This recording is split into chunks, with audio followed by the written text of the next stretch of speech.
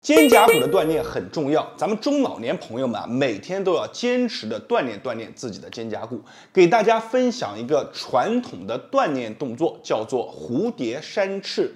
大家注意看啊，我们手呢先包住我们的大拇指，这叫做握固，然后把手放在我们的身后，手就放在这里，双臂往后发力。记住了，发力的时候啊，咱们吐气。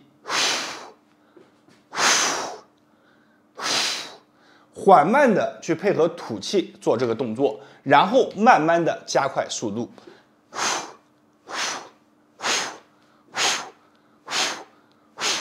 是不是就像蝴蝶在拍动翅膀一样？这个动作大家记得收藏下来，同时感觉好的啊，记得双击屏幕给我一个小红心。我是大伟，谢谢大家。